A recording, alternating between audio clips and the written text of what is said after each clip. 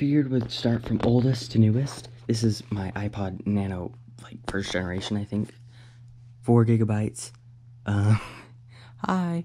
Yeah, it's kind of scratched up, but you know, I kind of like it. If it would be cool if they could make this without scratching up. It's kind of cracked at the top. It's had some wear and tear. It does work. I just don't have a charger for it, so I just need to plug it in. So it has some, I know the newest song I think it has on it is like something from like the 2018 21 Pilots band. So like I know it's worked then and we've used it a couple times. This is my iPod Shuffle. I actually used this like all throughout 7th grade. I had some fond memories with this. It's so light and it's actually like my favorite iPod all time out of the 3 I actually have owned. So it's pretty cool. It has this clip, which I like with this other iPod I'll show you in a second, but this is how you charge, which is funny. But this is probably fully charged, but not like I can really show you anything on this. Then it's shuffle and all that and off, maybe. Wait, oh, that means it was on that whole time, so it probably is dead now, but yeah, because whoever used this last left it on, and then here's like the old-fashioned Siri. Anyway, enough on that iPod. And I haven't actually ever used this in my sister's, but this is her Nano 6, which is cool. I know this was a watch I might one day, when I do this, so I reviewed this actually a few months ago if you want to go watch that, but I need a charger for this, and if I get a charger for this, I might actually want to buy one of those Apple Watch cases and switch to it for a day. And, okay, because I have an Apple Watch here, and yeah, here's Evolution for you. And it's like, it's just like this shuffle, but it's like better in every way. Screen, buttons, everything. Anyway, yeah. And so now let's get on to the sad part for me anyway. Now here we have the iPod 7, 32 gigabytes in blue, I think. I don't remember what I ordered. I've been holding this off for the longest time, but I think I gotta do it. Maybe.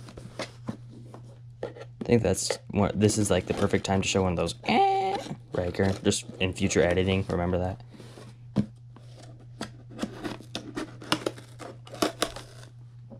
Oh no, it's gonna start raining, as my iPod says.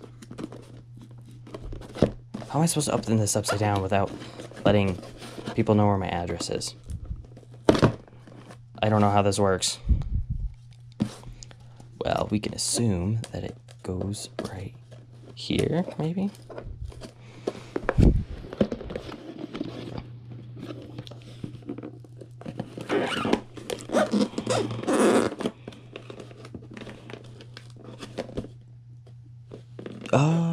So it would... I have no clue. We're about to find out. Stupid UPS boxes. I think I wasn't giving this away or anything.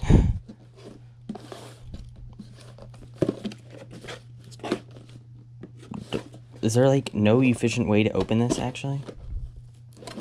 There probably really is. But I'm just too dumb. Oh. Aw. I forgot, I actually got it with a care package because, oh, that's probably why this is so in here. Because I got it with, okay, we're just not going to care anymore about this, but I got a care package inside. This said, like, something interesting. Look at this. I gotta make sure this camera...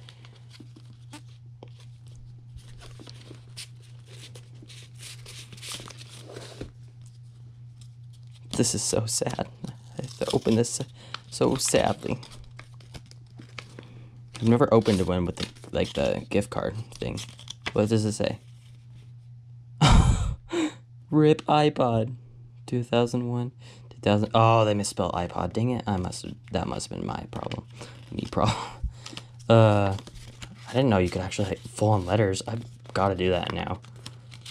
Wow. You know, now that Apple has fabrics and stuff, I'm waiting for the day when somebody actually does like an Apple clothing. Oh, this is just as annoying as the original way to open the box I had open. And here it is. the iPod. It's actually has sharp edges. 32 gigabytes. Yeah, blue. It is really thin. Now, if this video does well, I will unbox it.